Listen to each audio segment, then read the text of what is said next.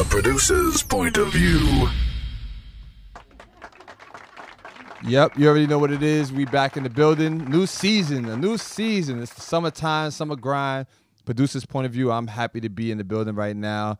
I got family from in town, out of town, management, artists. We got a lot going on right now, so we're gonna get right back into this swing of things of how we do on the producer's point of view with my guy to my right, to your left. Introduce yourself to the people. Yo, what's good, New York City, man? It's always a pleasure to be at the crib, you know what I'm saying? So my name's Excel. Excel, welcome back. Excel, for an event producer. You know, thank you very much, my brother. I appreciate you. And I know I said it off air, but I'm going to say it on air. A legend, DWI is my guy right here, man. You know what I'm saying? Been doing a lot for the culture, and is very well appreciated, my brother. So thank you. Word. Yeah. Well, I appreciate you for saying that, and I appreciate you for working with the independent artists coming up and continuing the legacy of all that has been done in the past and going towards the future, because not a lot of people reach back to the youth to, you know, have a conversation with them and see what they, and even letting that extend a hand to help them get to where they need to go. So we're going to definitely salute you. We're going to give you a round of applause for that. All right, but tell us what's going on. What you got rocking with? All right, so well, I started my career out here in New York for the most part at SOBs. Okay. I've done I have an extensive resume out there with some incredible events that I put together in the past. And I eventually branched off and I started working in organizing tours, festivals, and concerts outside of the state of New York. Because how long and what year did that start? In 2014, okay, I started at SOBs, and I had a 3-year run at SOBs. Yeah, that's a good 8 years. That's almost a decade. Yeah, it was a solid move, man. And then, and in fact, we did the first of its kind. It was a luxury yacht music festival on board the Hornblower Infinity. Okay, I'm familiar with that. Over 1,000 people on the joint. It was a movie, he was bro. Rocking. Was it like an all-white thing, or was it like a theme? It was an all-independent thing. You know what I'm saying? It was just the theme was just independence, baby. You know what I'm saying? You get on this yacht. In fact, we had Uncle Ralph McDaniel on board, so he witnessed it. He witnessed the history that we made up. He was hosting. And he was doing his thing, you know, video music box thing. So you know that's a validation in itself, just having him on board. But it was definitely a great time. But I branched off from that, and eventually, I fell back from the game a little bit. You know, things could get overwhelming in this business. Tell me about it. Yeah, so I needed a little break. The what's that? The pandemic could have been the best thing. Well, it wasn't the best thing for everybody. My father passed in 2020. However, my condolences. Thank you. But however, I had a chance to actually sit down and things changed so much that it helped me change and shift with the interviewing and the running the studio in the way that I was doing it, but in a way now that it advanced me, because now I'm a teacher teaching in a middle school. So that's dope. That was a way that, you know, I probably would have kept on my independent thing and not dope, really, man. you know, taking that turn. So that actually allowed me to switch up my gears a little bit and sit me down a little bit. But yeah, so what's new with the business now? Give them a little description of what the name of the business is. Give them the social media and all that. Yeah, for sure. So Nostalgia on the Rocks is a platform predominantly for R&B artists. Okay. There's a lot of resources available for hip-hop. Nostalgia on the Rock. I see what you did with that. So you know what I mean? So but there's a lot of platforms for hip-hop. There ain't enough platforms for R&B. So we wanted to focus on R&B. We want to bring that vintage classic, you know, that essence back, that soul back, which is being taken away from us because of pop culture. So Nostalgia on the Rocks, my partner and I, Vicky Secrets. Shout out to Vicky Secrets out there in the 757 in Virginia. Yeah, I'm coming back to Virginia too. My sister just got an Airbnb down there, so I can come down to Virginia. Hit us up, bro. Yeah, we got a movement out in VA, bro. You gotta pull up. So maybe we set something up. I'll come in like broadcast live from down there, like pretty much what Ralph McDaniels does. But I do that visually. We'll talk offline. Yeah. I got something for you. We're gonna set that up. But I'm free all summer until the end of August, so let's set it up. That's a nice place. So we're gonna set some place up after this. But yeah, so we have Nostalgia on the Rocks out there right now, which is a brand that curates platforms for R&B artists. And Mo Woods was he participated in our performance, in our concert, and he had the opportunity to actually be selected by Polo, who's the director A&R from Rock Nation, who we invited down to Virginia. He was out there. He was in attendance that night, and he liked what Mo Woods did. So Polo invited him for a meeting out here in New York. and also, you know, we were able to set up the situation where he's here now with us, also enjoying this platform. But that's what Nostalgia on the Rocks do for all independent artists, not necessarily in Virginia, basically anywhere in the country. If you're interested in performing, if you're R&B, if you're actually a musician, feel free to contact us on Instagram at Nostalgia on the Rocks. Send us a DM. We'll be happy to make something happen for y'all, man. Exactly. Make sure y'all follow that information. It's on the screen right now, so make sure y'all follow that information. Nostalgia on the Rocks. We definitely appreciate you for bringing the talent again, and keeping this thing going. Through everything that you've been through, you still reach back and get back to you. Is there anything that you would want to say is your new mission statement, you know, coming after the pandemic? Because I like to ask everybody, what is life like now? Yeah, for sure. It's all about resources. If for me, it's about building resources. That's what the pandemic taught me. You know what I'm saying? Like if I have the resources, that I have no reason to panic during emergency situations. So including even in my career now as an event producer, is about building my resources, and just having a relationship with you contributes to my resources. You know what I'm saying? Because you're part of media, you're a big part of media. So to me, it's all about building resources moving forward after the pandemic. Because worst case scenario, if you have the resources, you have nothing to worry about. Exactly. And that's words to grow on. All right. Well, I can't wait to hear what you got for me today. This young artist is just here. It's first time in the Bronx. Let's just wake that up. First time in the Bronx, but not his first time in New York City, but first time as an adult. So you can pass on the mic. Let's see what's going on. Introduce yourself to the fam and the fans out there, good brother. Yeah, man. What's up, everybody? I go by the name of Mo Woods. From Virginia. Like DWI was saying, man, it's my first time in the Bronx. It feels good. The love is here. Oh, yeah? Sure, I feel it. The energy is nice. I love how active everybody is. When you go outside, you just see a lot of people outside. It's something you normally don't really see in Virginia too much. Really? All right, so that's one of the things that stuck out. How did you drove in? You drove? Yeah, we drove in. So y'all came in through Manhattan, over the bridge, most likely over the George Washington Bridge. Tunnel. Oh, Lincoln Tunnel. Okay. And which borough did you hit first? Brooklyn? I'm not. I don't know if I recall. I think we drove straight in. So Manhattan. We were in Manhattan. Okay. Yeah. So Manhattan, Lower Manhattan is active, but it's diverse. When you go through Harlem, did you go through Harlem yet? Nah, I haven't been to any of the other boroughs. Ask if you're leaving from the Bronx. Ask whoever's driving to go pass through Harlem, and you'll see a different type of love. Because then you'll see a lot of our people down there, like outside. It's a lot going on, especially on a nice day like today. It's a lot going on. But anyway, salute to you for coming through the city. Thank you for having me. So let's talk about this career of yours. How long have you been doing music? So, I mean, as a kid, of course, I was in the choir at church and everything like that. Basically, around like 2017 is when I started releasing my own music and trying to become my own artist, like publicly. So I'll say, yeah, since about 2017. Okay, So 2017, 1, 2, 3, 5 years. Yeah, that's a good time. But you've been singing and you've been in church. So yeah, technically I've been around it a lot and been practicing it. I just didn't get to the point where I was actually publicly trying to be an artist until about 2017. Got it. All right. So what was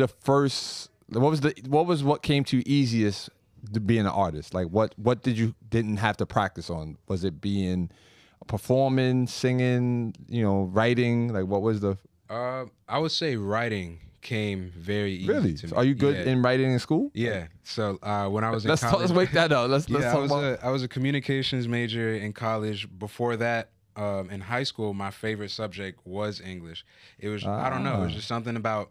That's not a bad thing. I mean, just having that opportunity to be creative and just write. Like no one's telling you what to do. You just creative writing. Did you ever take a creative writing class?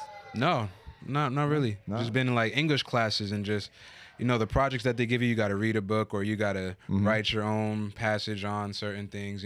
Like just having that freedom and be able to be creative with it. I think that's what was able to come to me so easily, was just the fact that it was so fun and it was my own. Singing, of course, that took time.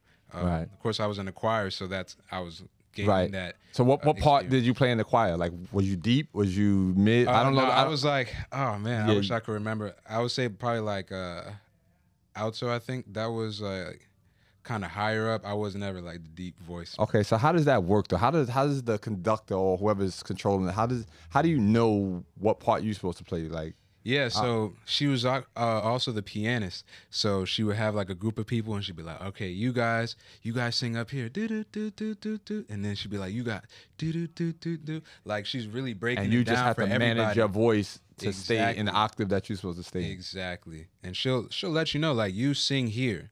So it's like, but she bases it off of what she already like has heard from you. Mm-hmm. So it was real easy like that. But yeah, Yo, that's how I kinda learned amazing. the pocket. So, all right. So, what was some of your influential artists that you came up listening to, like, or that maybe your folks listened to that made you say, "Damn, I want to be a singer. I want to be like." Yeah, so for my parents, when I started going through their CD collections and stuff like that, CD collection. my Look, dad y'all youngins don't know nothing about the CD collection. He lucky he didn't say vinyl collection because that's a whole yeah, I other. got on that late, so that wasn't really my influences back then, but CDs for sure. So my dad was huge on like Neo, Mario, Omarion, Usher. Oh, so that versus the other day must have been just up your alley. Did you watch it? I saw little clips. I didn't watch the whole thing in its You didn't entirety. listen. It was too long. But go ahead.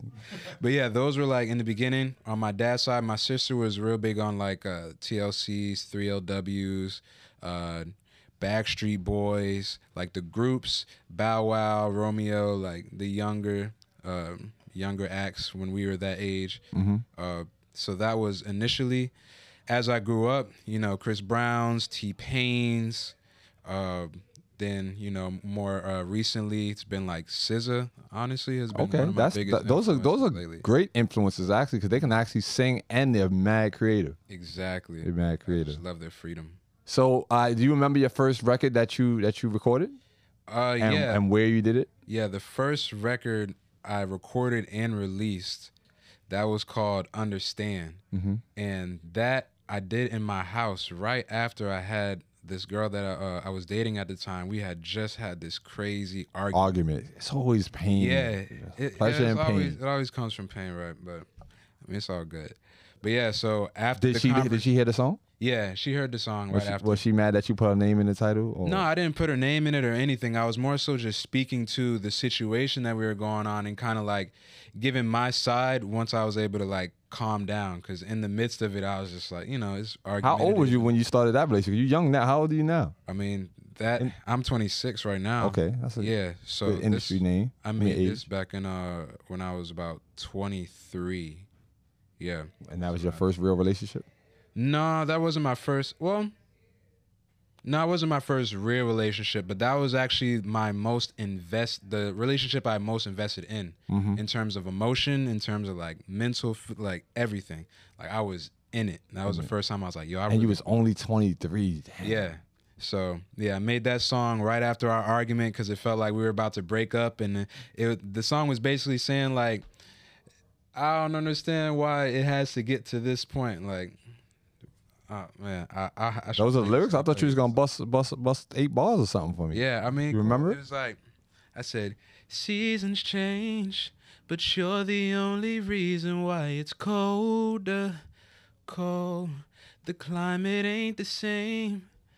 I can't even. Yeah, no, that lyrics, yo, yeah, round of applause for that. like That was appreciate it. that was and that was something that was inspired. So do you find yourself being inspired by other people's life and stories to create your music, or do everything come from your brain? Yeah, it kind of has to come from my brain for the most part, and the things that I've experienced. I can't really go into depth about things that I haven't experienced that I may have seen through other people. Right. So I don't really try to, grab from other people's experience to make my own, unless it's like, I'll be talking to a friend or something and be like, oh, they might actually benefit from maybe a song like this. So if I can relate to it from what I've done, then I'll try to like create a song that maybe helps them out too, but it's not going to come solely from just their experience. I got it. So you have to have something at some point. Got it. So a lot of your records, so do you create scenarios too? Like if you could just create a nonfiction or a fiction? I don't tend to. No, I don't tend to just create my own scenarios. Like it really has to be real. Like it has to have happened in real time for you to put your all into it. So somebody can't give you they can't like give you a song and have you sing it for them.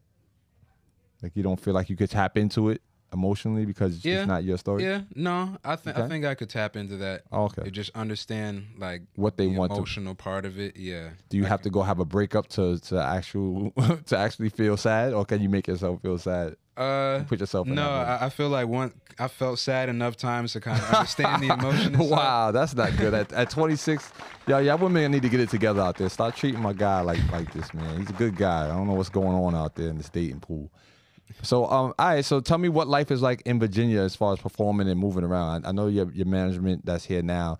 You connected to people that's already doing things. So, in New York City, it's really like every night there's something going on. Like there's a showcase, there's an artist listening party. There's always something. There's celebrities. There's a lot going on in New York City. So, tell me what life is like in Virginia. I would say in Virginia, I guess there's a couple similarities to up here. It's just not on the scale that it is, of course, because I guess the musical infrastructure in Virginia isn't as big. So still with Timbaland and them coming out of Virginia, it's still not like that. Yeah, I mean, it's like the passion and the love for music is definitely there, but in terms of like the infrastructure, not necessarily. But a lot of individual people there, they host showcases. All right, so. Yeah. This is a two-part question. So what can be changed? Like what do you feel is missing that could be added? That if you was in a position that you would change about the climate of Virginia's music industry?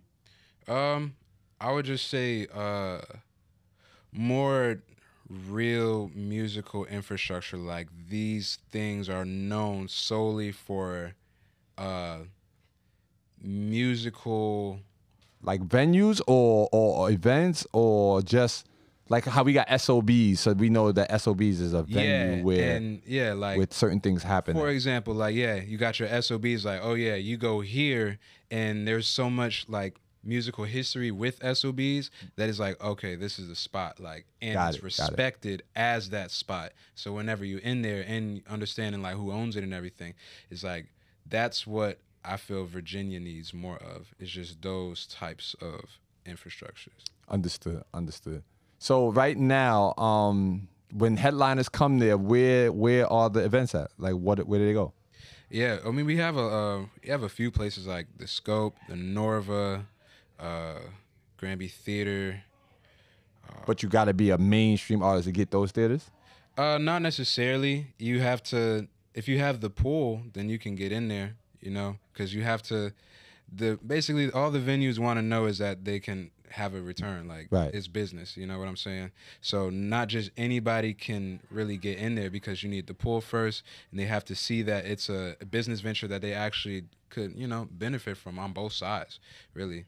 But I mean, I'm sure like you give them the right number, right price, they'll try to make things happen for you. Right. Or y'all can put together a tour collectively with some of the more polished artists, and then get some undercards or some independent artists coming up, and some other, vendors and things like that to collectively cover that overhead, and then you just have the space to be able to put that on a flyer and say we rock whatever the theater or the venue is. Yeah. That's just a way to think about it. I mean, it's a lot of things are going to change coming out of what we went through, but the one thing about the arts is, I think, as long as there's a fan base for it and the people that understand, like if we want people to be drawn to Virginia, we got to have something there for them. Like people come to New York because everything is here. Like that's why people go to LA, people go to Atlanta. Virginia is not like a no-name state, but it is what kind of state is it? A red state, Virginia?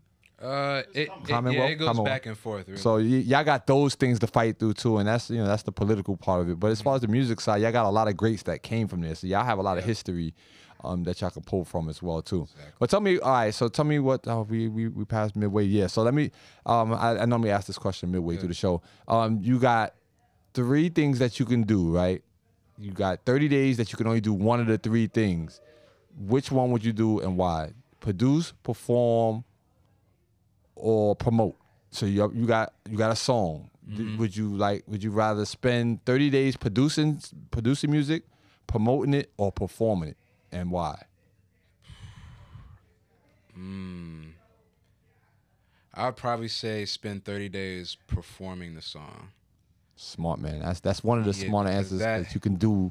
You can do all three things. Yeah, there's a lot of exposure that comes through performing it, and plus you could do the song, but if you can't really do it live, then you putting 30 days into making the song might not really help you out the most. Right. You can't perform. You can learn a lot more from performing it because you see the vibe from the audience, and you might change a word by accident because you forgot it, but it might sound better, so you can actually go back and remix it, or you know, a band might be playing in the back and now you come out with a live version of it. There's so many things that can come from performing. So I think that is a great answer that I normally, you know, it's no wrong answer, but just some artists just need to know that performing aspect is valid, like, because not a lot of people can perform, like, and that's my next question. You singing R&B, are you just like you just stand in front of the mic and sing, or do you dance with it? Like, what's your go-to move on stage? I don't really have like go-to dance moves just yet. I'm very interactive though, so I like to make sure that I'm like looking at people when I perform, making sure that even like the way I move, I try to be a little smooth with it, things like that. I don't have like my little two-step or my little jig yet, but I definitely try to make sure I'm being interactive with the people, make sure I'm covering the entire stage, just kind of focusing on the stage presence and making sure that people are engaged with me as well. But I don't really have like my moves down yet. I got to get that right. You got to get it. Well, that's good. I mean, at this stage right now, you know what you need to work on.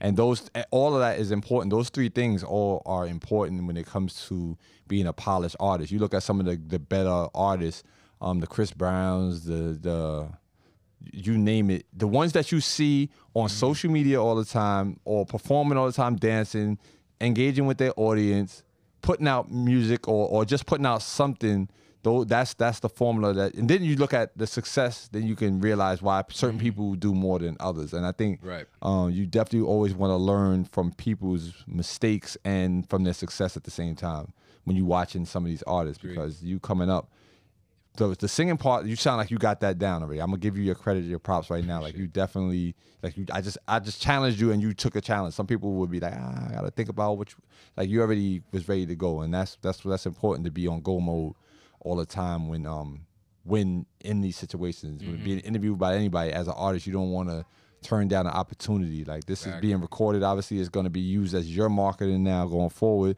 and you want to make sure when you look back 5 years and you say, I interviewed with DWI in the Bronx for the first time at the Matrix, I gave my all, and I learned this from experience from that experience. Right. So let's talk about the music and where it's at now, so people can appropriately go and find it and download it and stream it and buy it and whatever else you want them to do. Let's talk about that. Yeah, for sure, man. All my music's on all digital streaming platforms right now under Mo Woods. That's M-O space Woods, W-O-O-D-S, normal spelling. That's everywhere. In terms of like social media presence, that's Mo Woods, please. I have a lot of videos on my social media and YouTube, of course. And that's also under Mo Woods, please, as well. Like, Mo Woods, please. Like that, simple. Mo Woods, please. And what's the please for? Are they asking for you, or are they saying like, please, like, stop? That's just stop like the talk to me nice aspect. Oh, okay. Give them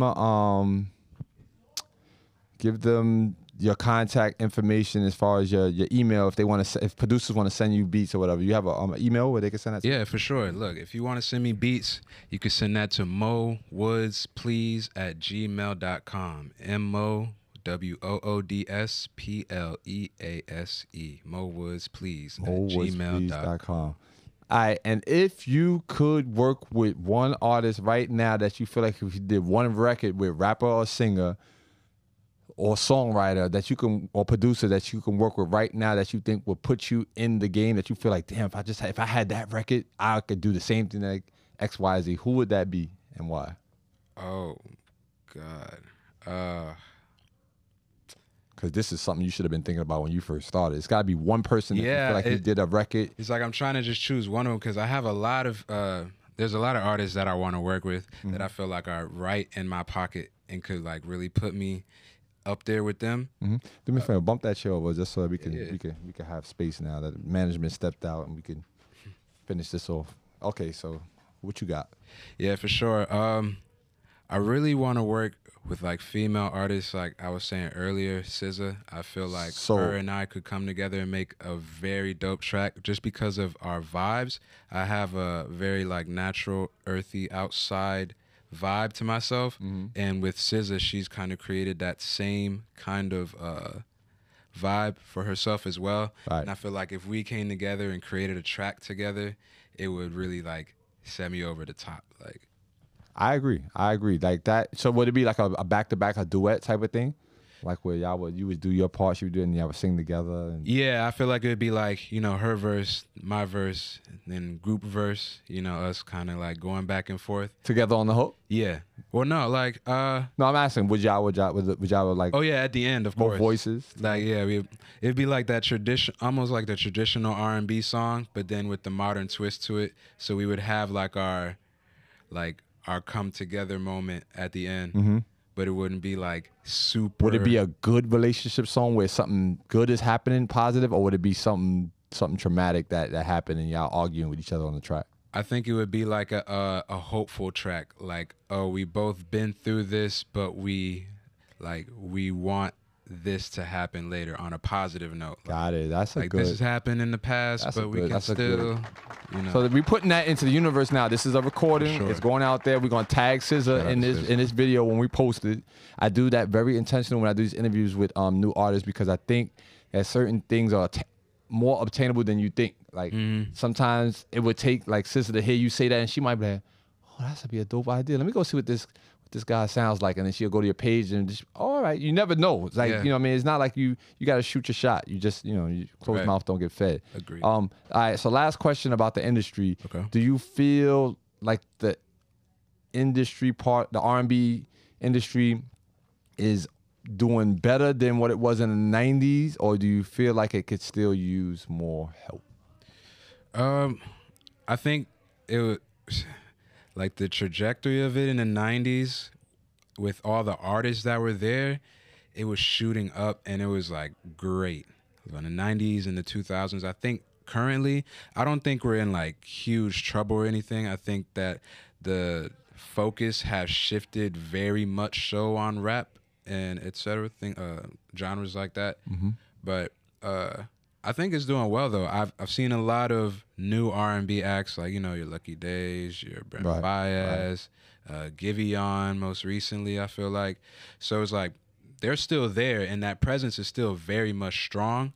So the 90s R&B is like the golden age of R&B to a lot of people. So, and I kind of agree with that because, I mean, most of today's artists look up to that era of music. So it's like, that must have been the golden age of music. So, I mean, it's not all the way like down from the 90s, but, you know, just holding our own right now. All right. Well, I appreciate you. Appreciate you for spending this time with me, you and your management. This is dope. We actually also have a show that airs every Sunday. We're live on right now on DJ Kid New app, which is also on iHeart, and it's from 7 p.m. to 9 p.m. and it's on What New York Sounds Like Radio. So you are the first contestant on the new season. So let's round of applause for that for Virginia. Virginia's in the building. So what I want you to do, because we're gonna play your record after this on the show, I would like you to do a drop for the song you're gonna play and shout your name out. All right. So I go by the name Mo Woods. The song is gonna be called I Know. That's the song I'm gonna go ahead and do. And it goes a little bit like this.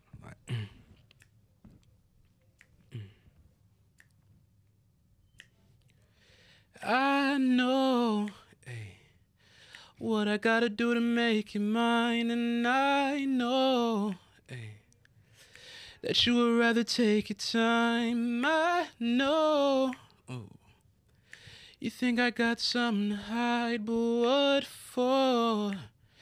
Just enjoy the ride, girl. I don't understand what's in your way. Yeah, if we ain't making love, I'm making your day. I wanna wake up to your warm embrace. This that love you hope don't go away. Yeah. That's called I Know. My name's Mo Woods. All right. Thank you for listening to What New York Sounds Like Radio, DWI Producers Point of View. We'll be right back. Later. The Producer's Point of View.